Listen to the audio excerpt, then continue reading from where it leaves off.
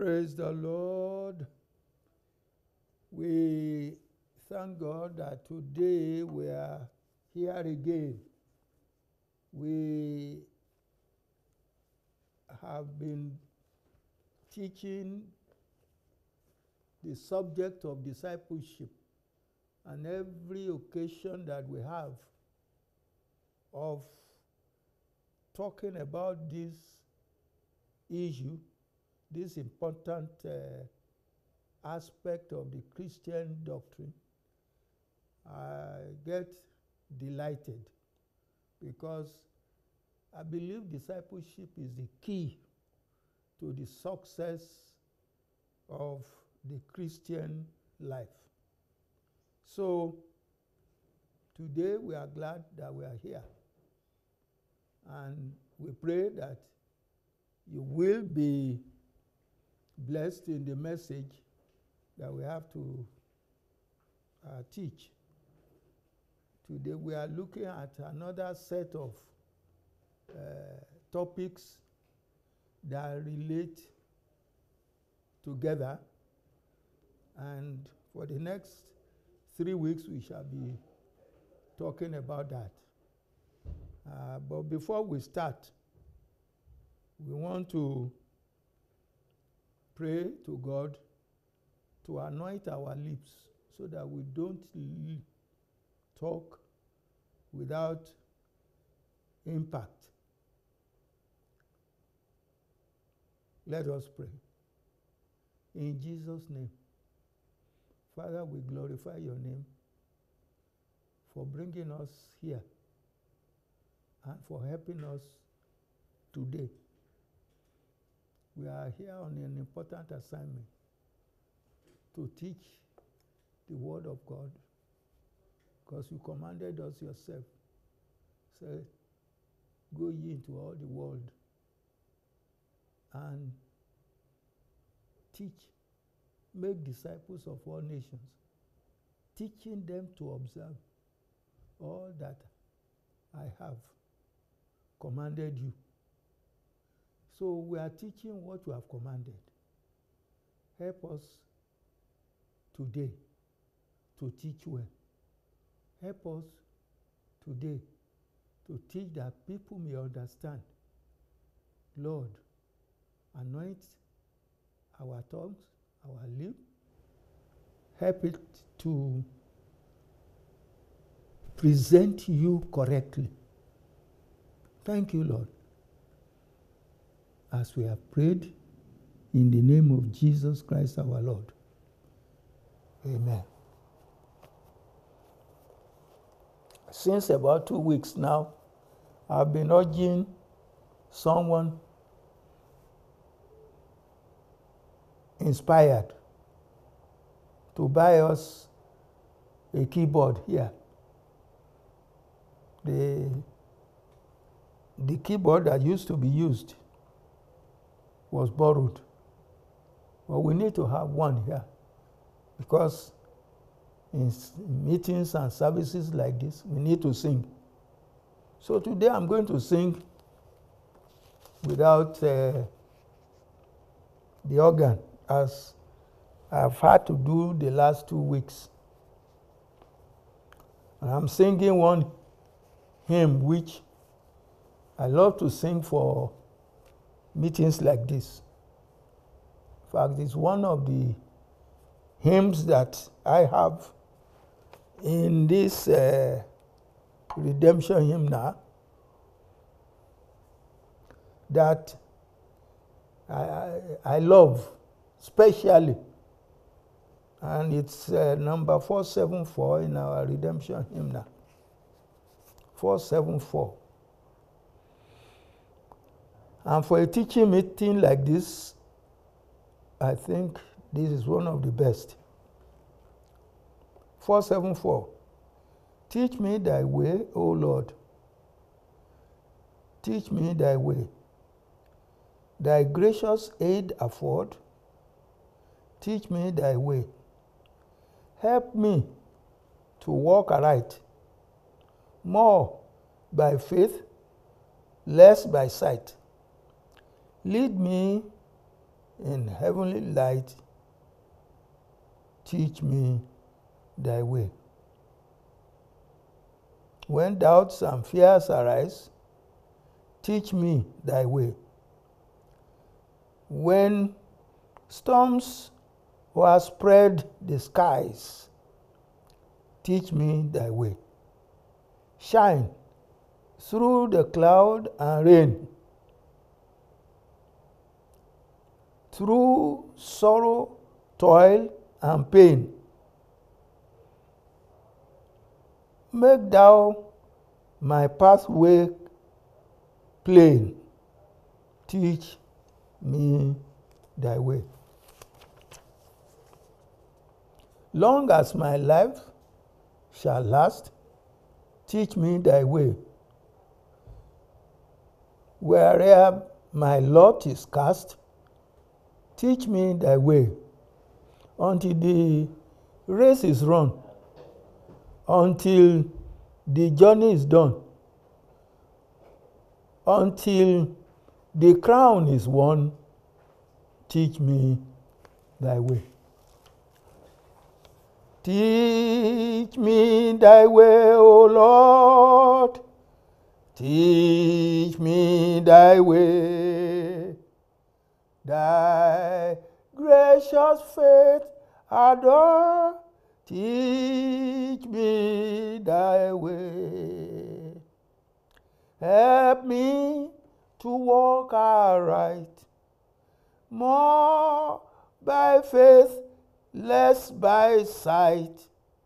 Lead me with heavenly light. Teach me thy way. When doubts and fears arise, teach me thy way. When storms will spread the skies, teach me thy way.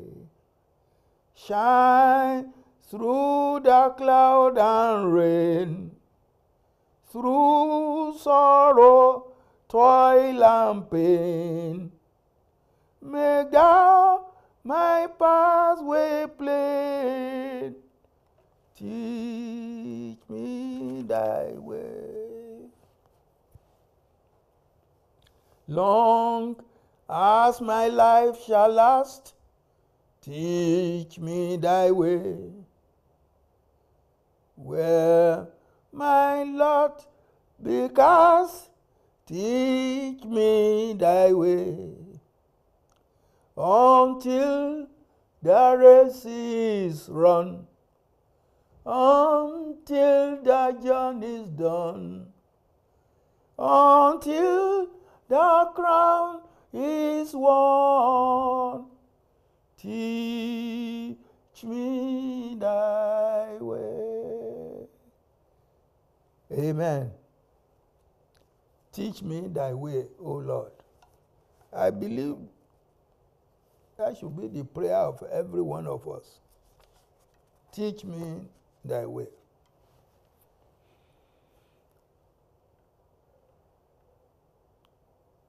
So, I welcome you to the teaching of today. I thank God that we have been able to go thus far. What have we done? I've told you the subject is discipleship. The disciple of Christ. We started with definitions. Who is a disciple? Who is a discipler? What is discipleship?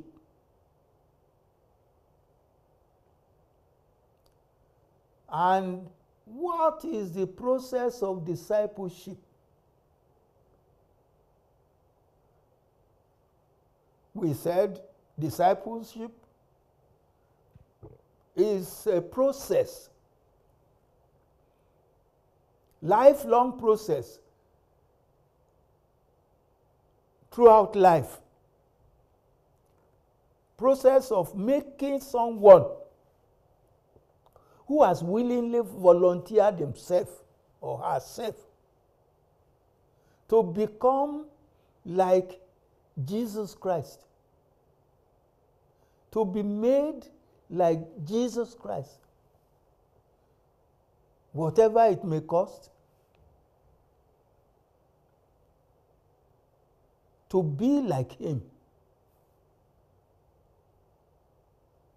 So, discipleship is a process of making a willing volunteer to be made like his master, in this case, Jesus Christ. So, that is discipleship, a lifelong process. It's a school in which you don't graduate. You start and continue. You'll be getting better and better every day. The manager of this of the process, the Holy Spirit, will be revealing to you your weaknesses or your successes. Where you have succeeded, you are encouraged to go further. Where you have not succeeded, will help you not to be discouraged and strengthen you to go on. And then you go on. And as you go, you see new things.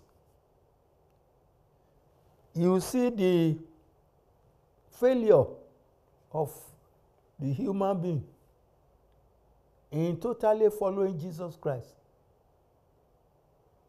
But the Holy Spirit will be guiding you and helping you. I cannot forget the day or the time when the Holy Spirit taught me not to drive without license. I've told this story here. Once I went for driving test. After I bought a car and I had been tested and trained, and I thought I knew it. So I went for a test. That was, I think, 1973. And I went for the test in Lagos Island. I got there, and the VIO, the officer, vehicle inspection officer, who was going to test me, we both entered the car, my car, and we drove. He asked me to drive towards Ikoyi. And I did. I got inside Ikoyi as we were going, and then he said, stop. Okay, turn around now without touching the cab. I never had anything like that before. What is cab? What is cab? I didn't ask him, but I just said, okay, turn around. So I turned around. This is the road is fairly narrow here at that point. So I took off, turned around. The front tires went into the grass on the other side, and then I reversed. The back tires went into the grass on the other side. And eventually, I just maneuvered and turned the vehicle round back to Lagos Island. The man didn't say anything. As we sat in the office, he said, "Gentlemen, sorry you failed the test." And I said, what? I failed the test. What happened? Say, I asked you to turn around without touching the cab. And your tires, front tires, went on the grass on that side. The back tires went on the grass on this side. That's the cab. And that's why I'm failed now. Okay, thank you. Give me my papers. So I collected my paper. I went back. I then decided, I'm not going to go to come for a test again. I know how to drive. The vehicle is mine. Even if I have a license, if I hit anybody, I'll be made to pay.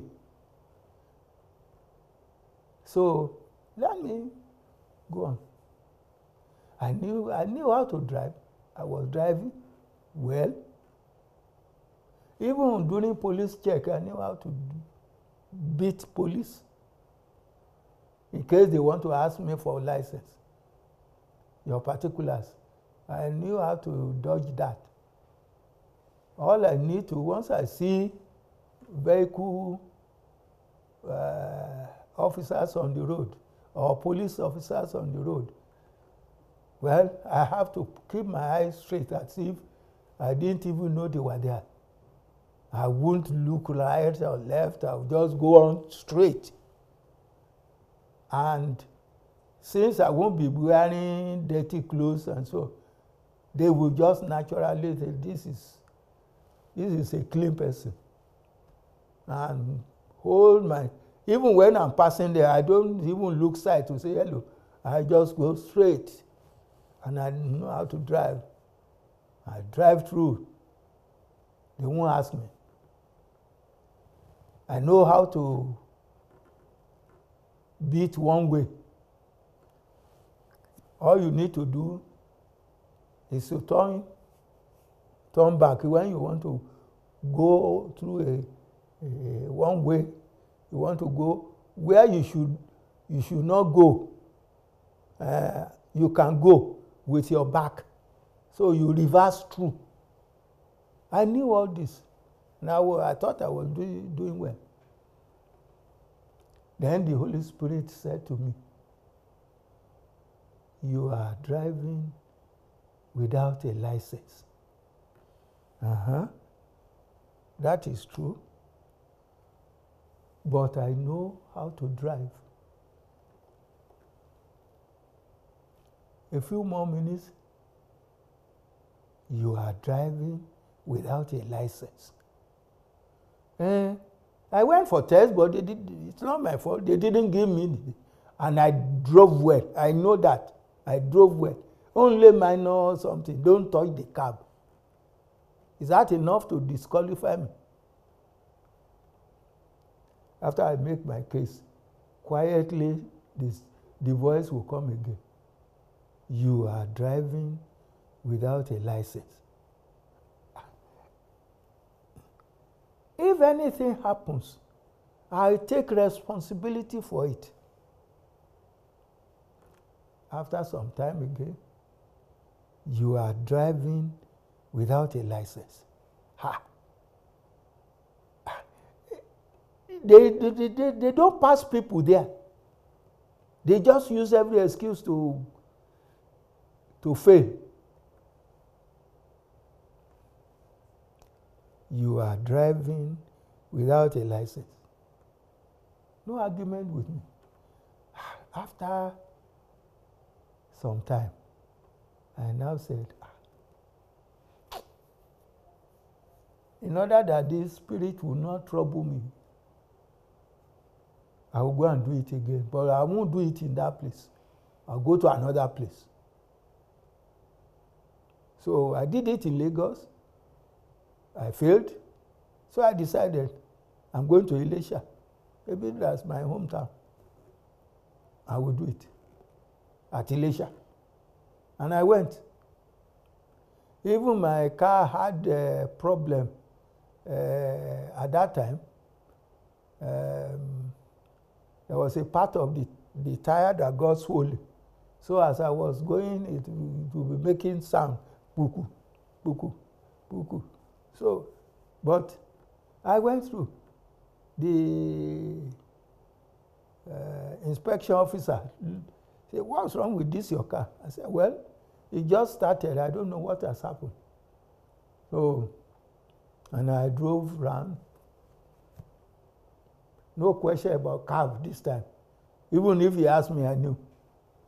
So, I said, "Okay, you have passed. I will give you license." Oh, so I took the license, put it in my pocket. I said, "Okay, now you Lagos people, here is it with my license. But what I'm coming into now is this. The Spirit of God kept telling me, you are driving without a license." After many arguments with myself, I had to yield. Now, that's the process that God takes to make us to be like Christ, to carry no offense. And that will go on throughout life, because many things will face us anytime. Even at my age, I have many other things where I have to take a decision to follow Christ and not to follow the instincts of the flesh. So that's the process. And it's a lifelong process. It's a process the same for the king as well as for the subject. It's a process, the same process for the manager. It's a process, same process for the messenger. It is the same process for the man as for the woman. So, it's everybody who wants to become a disciple of Jesus Christ. Such a person must go through that process. But as you go on, it is very enjoyable when you see how Jesus Christ, through the Holy Spirit, makes you to conform to his own image. Praise the Lord. I understand how the Spirit takes you out of your own evil culture in your environment. I come from a place where it's very easy. It is common to abuse people and curse. Oh, it will not be well with you. Oh, you are a bastard. Oh, your head is upside down. Oh, all kinds. But Jesus Christ has taken all this away from me. And it took me, it took me some time to. I remember when I took my children to the convention ground here. The convention hall at that time was like where this Adegboyega Primary School is now. That's where the convention hall was. Where we are now is all bush. And I was living at Ebutimeta. And I carried the children and my wife. We came to the convention ground. And as we when we finished, it was still, we finished the service so that we can still go back by daylight. So I brought the children and I was going back. Then somebody was wanting to talk to me. And he was interested in some issues which I needed to explain to him. So as we walked out of the gate of the convention hall, and I was talking with the gentleman, then my children became agitated.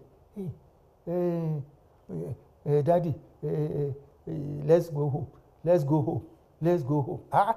Well, I'm coming. And again, hey, let's go. There were 3 of them there. Let's go home. Let's go. What's wrong with you? Let's go. Let's go. Let's go. I'm talking to somebody. At a stage, when they move my emotion to the point that I said, are you mad? Then the person who I was talking with said, Alagba, elder, now you talk this. Oh God, I'm sorry. Holy Spirit, I'm sorry. I shouldn't do it. So, since then I've learned to not to curse, not to abuse. So, what am I saying? Jesus Christ wants to purge us,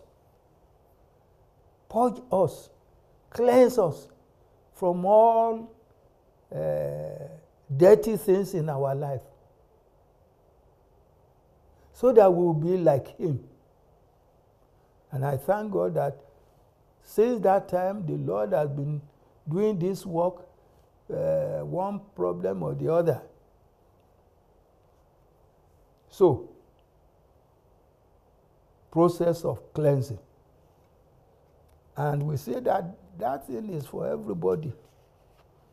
Then we try to explain in the last 2 or 3 months now that this discipleship and being born again. Okay, before that, we talked about discipleship and water baptism.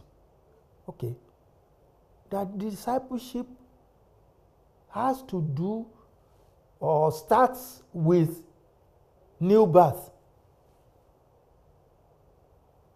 Discipleship begins with new birth. When you are born again, then the work starts. And what is the evidence of your being born again? One of the things that an essential thing that you do is water baptism.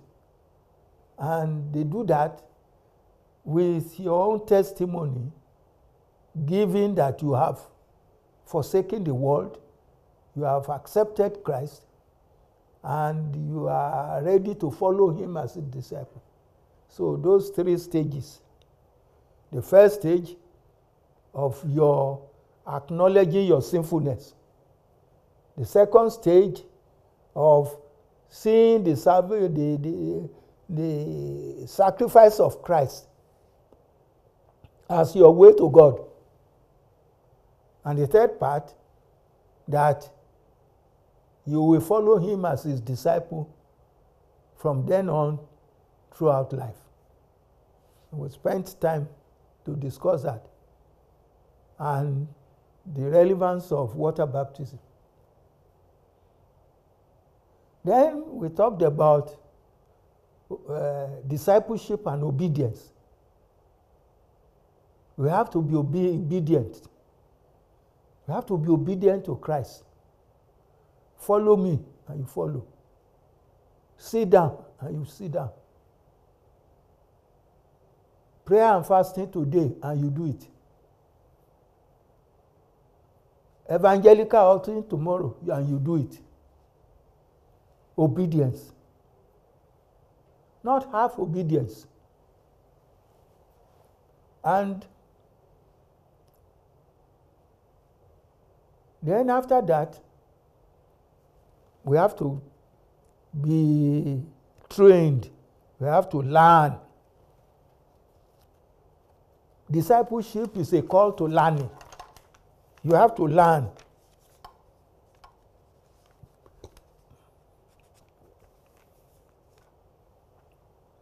The way of Christ is a new way. It's not something you can come by through the old way, through the normal human way. No, it's different, far, far different. You have to learn it. Jesus Christ himself said, I am the way, the truth, and the life. So this way of life must be learned. You can't just discover it. Jesus Christ has to teach you. The way of Christ. In fact, take for example, when Jesus Christ first got his disciples, he took them up to the mountain and taught them. And taught them. One of the things that he taught them was like this. When they slap you on the right cheek, then turn the left cheek to them. Huh? What can that be? The best in human nature is that you avoid such a person. The normal thing for man is somebody slaps you, you kick that person. You retaliate. But the way of Christ, you don't revenge. Avenge not yourself. Jesus Christ is the one to do it for you. So that's a way of life that is completely different. You have to learn. But to learn is not easy. Human nature is a difficult nature, stubborn nature. So in order to overcome stubborn nature, you have to be tied to Christ. You have to be linked with Christ. You are yoked with Christ. That's what the Bible says. You are yoked with Christ. Jesus Christ said, take my yoke upon me and learn of me. Take my yoke upon you and learn of me. For my yoke is easy and my burden is light. The fact is that you are in a yoke, you are tied to something. In this case, a yoke of Christ, you are tied to Christ. You can't move away. You have to go wherever he goes. You have to move at the same pace as he's moving. You are yoked. So, as you are yoked, then it becomes easy to train you. When you see war, danger, don't run away. You can't run away because you are tired. When there is fight, and you want to join in the fight, but your master is going somewhere different, you can't go to fight. The yoke with him takes you to go with him. and not to do your own wish. So, that's what we did up to last outing. And we showed that this way is sweet. Oh, the yoking is sweet. When you try it, it may appear as if it's difficult. You are not free. One hymn writer, which we sang about 2 weeks ago, said, 575, and it gives us very interesting expression. Very nice. 575. He said, "Thou sweet beloved will of God." Let me go straight to verse 3. "O lightest burden and sweetest yoke, it lifts, it bears my happy soul. It giveth wings to this poor heart. My freedom is thy grand control." That's what I want. My freedom is his grand control. It is when I'm under his control, I'm yoked to him. That is when I'm truly free. Free from danger. Free from evil. Because while I'm close to him, I'm under his shadow. He that dwelleth in the secret place of the Most High shall abide under the shadow of the Almighty. My freedom is when you are in control. So, yoke can be very sweet. Yoke can be very interesting. So, that is what we learned about the relevance of teaching with discipleship. That's where we were. Now, we want to move on to another sector. From now on, we will deal with these various sectors ahead of us, explaining. This sector is explaining some of the points that we discussed earlier on, explaining in details. One of the meetings we decided, we talked on the conditions of discipleship. It was Jesus Christ himself who gave these conditions. We find it in the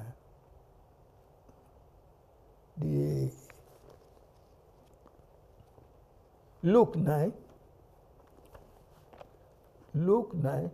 20, verse 23. It's also in Luke 14, from verse 25. But let me take Luke 9, verse 23. Luke 9, verse 23.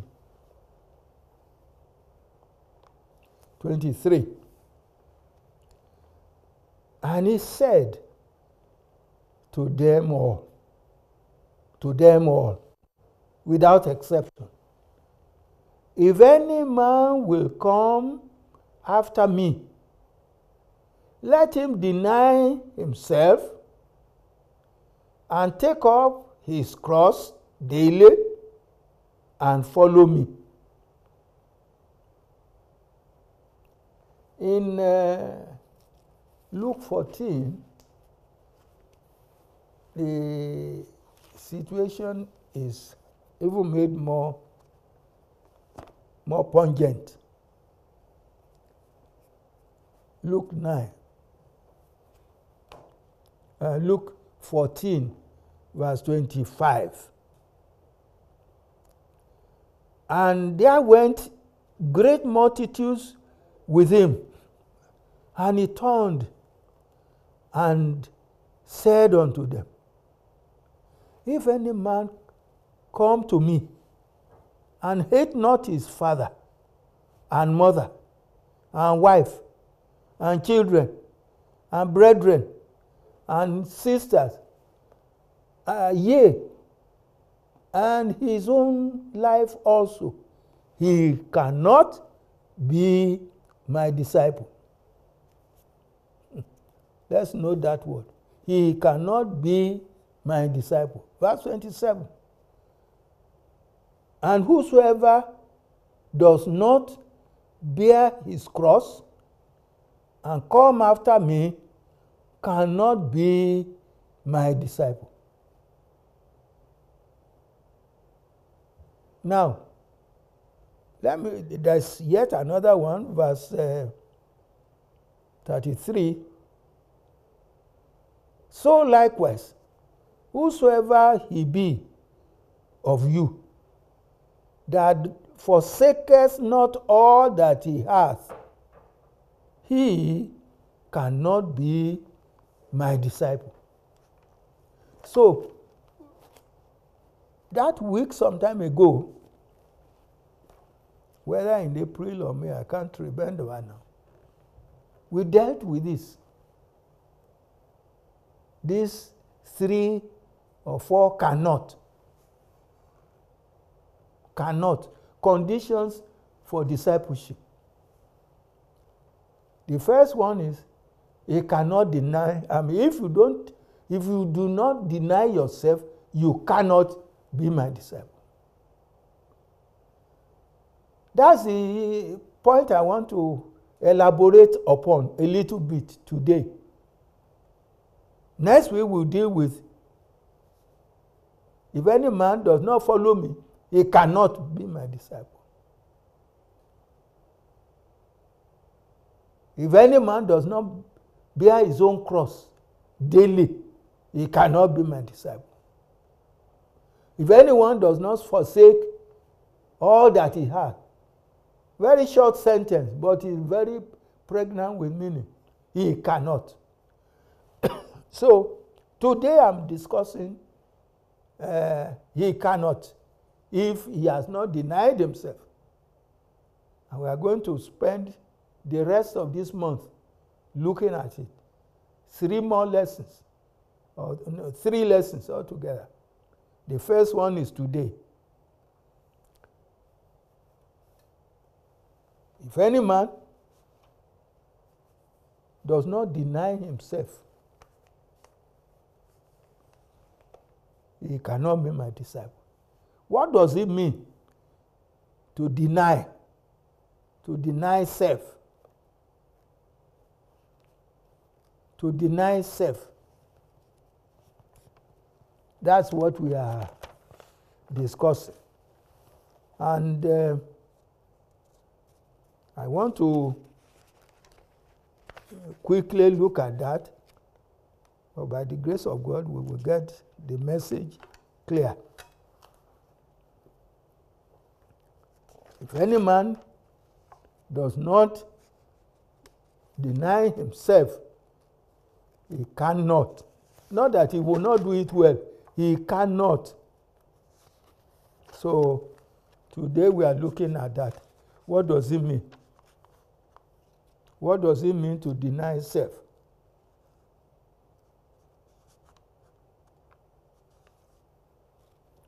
I have 6 words or 6 expressions that try to describe denying. The first one is disown What does that mean? Disown. That is, you don't entertain it. You don't know he's speaking. You don't know he's talking.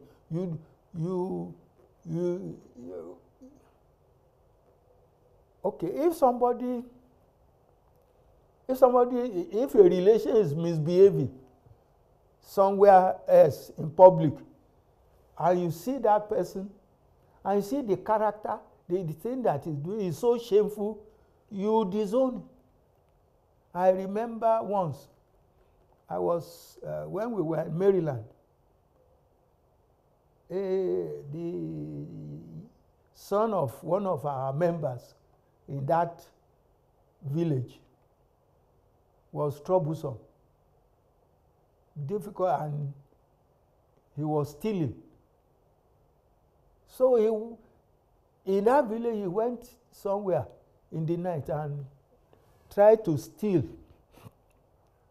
And I don't know how it happened. He was killed, and his body was lying on the road.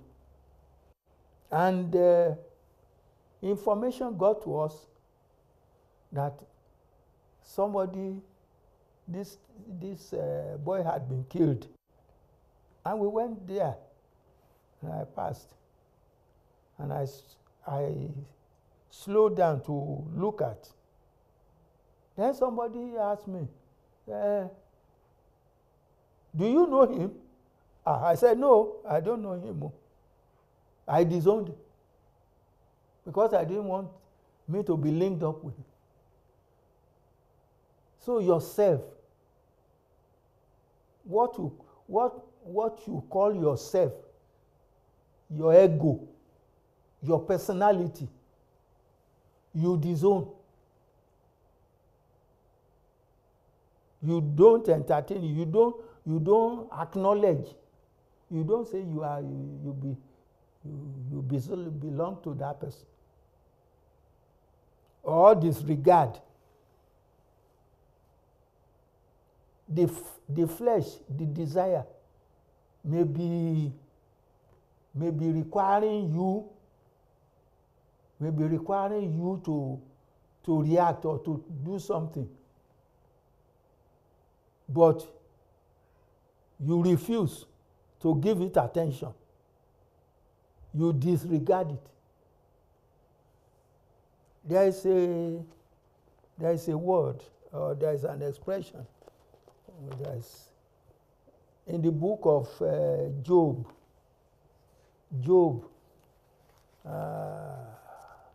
Job 31.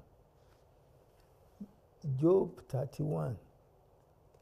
I think it's in the first verse. Job 31, verse 1.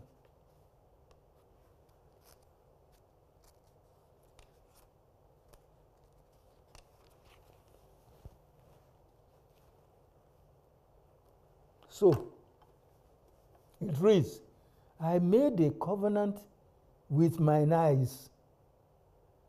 Why then should I think upon a maid? I made a covenant with my eyes.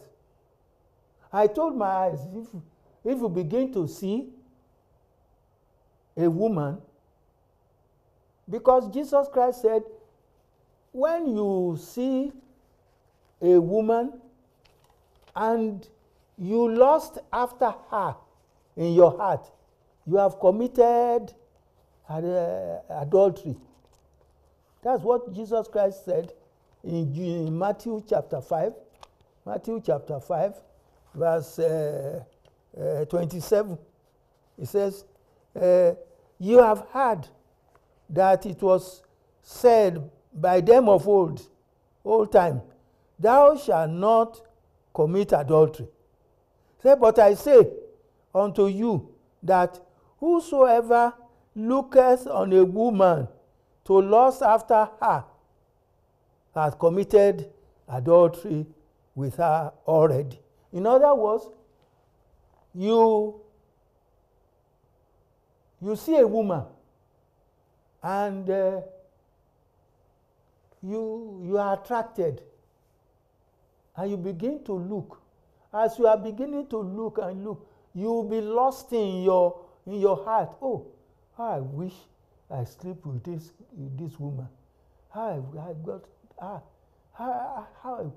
you have already committed the offense. This is the New Testament way. The way that is difficult for man. Different from me. And you know, the women of today, they dress such that you can lust after them. Of course, God will judge them for their putting you in temptation. Yes, they will. I mean, they will be judged. But you also, you have your own problem. You too, you will suffer for it. So, as Job said, I made a covenant with my eye. Why do you want to cause problem for yourself? Leave the satanic influence that is making people dress in provocative ways. So you are not responding to the urges of the flesh. You are not reacting. As soon as you see, take off your eyes. Don't look a second time. So that's what this verse is saying here. Disregard, ignore, make deliberate effort not to react, not to accept his impulses.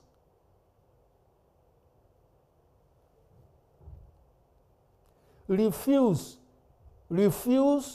to accept. One thing I do with the help of the Spirit of God, if I see provocative things in the public, I look at it as if maybe I'm going on the road and a vehicle that is splashed has splashed some dirt on my dress. I look at the dress. I try to pull it off.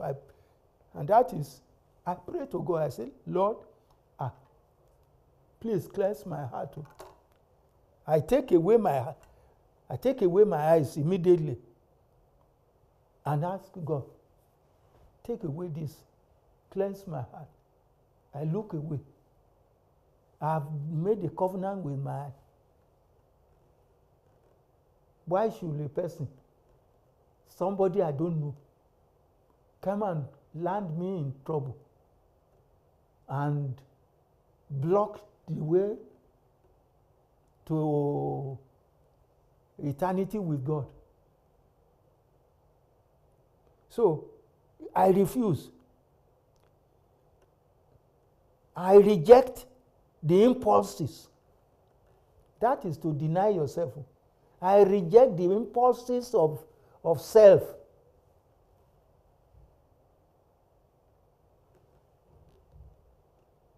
When somebody may insult me, and I say,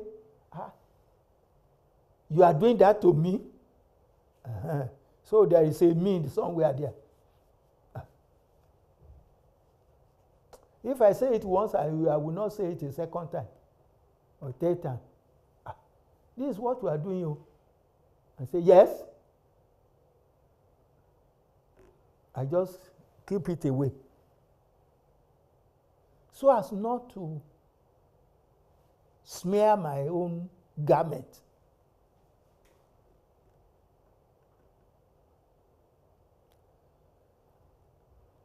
Another way of thinking of deny yourself is to demobilize. Demobilize so that you don't have any feeling of it.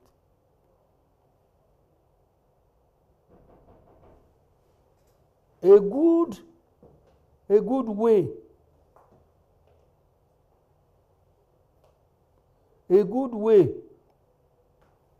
of demobilizing. An experience of demobilizing is this. If you have toothache, one way of removing that faulty tooth, they give you an injection in your mouth, and it deadens your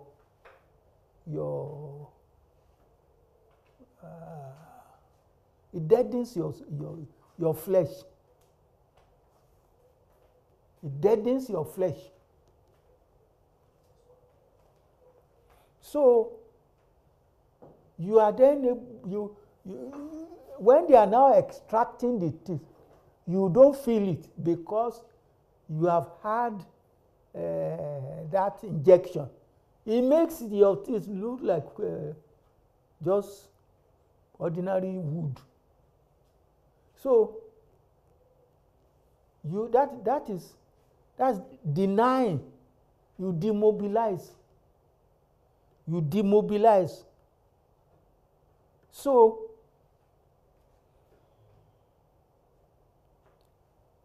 what we are saying is, therefore, deny oneself means consigning the life one now lives to Christ, recognizing that it belongs to Him. Thus, whatever you do, whatever anybody does, any disciple, it will be exactly as Jesus Christ would do if he were in that person's situation.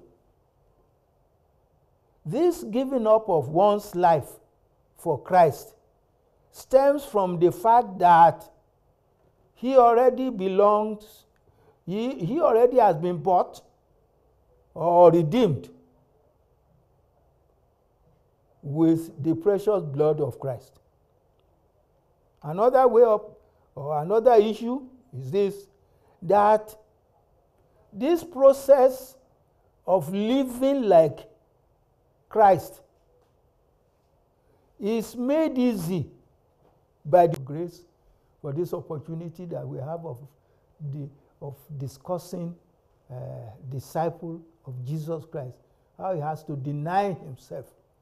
It's not a case of a whole me. There is no me anymore. Surrender yourself. Father, teach us this your way, which is different from the way of the world. Help us to understand you, and we shall continue to follow you. We are praying in the name of Jesus Christ, our Lord. Amen. This is where we will stop today. Our Lord Jesus Christ, the love of God, and the sweet fellowship of the Holy Spirit be with every one of us now and forevermore. Amen. Amen. Amen. In the name of Jesus Christ, our Lord. Fear not, for the Lord will do great things for us. Fear not, for the Lord will do great things for us. Fear not, for the Lord will do great things for us. Amen. Hallelujah. Hallelujah. Hallelujah. Thank you very much.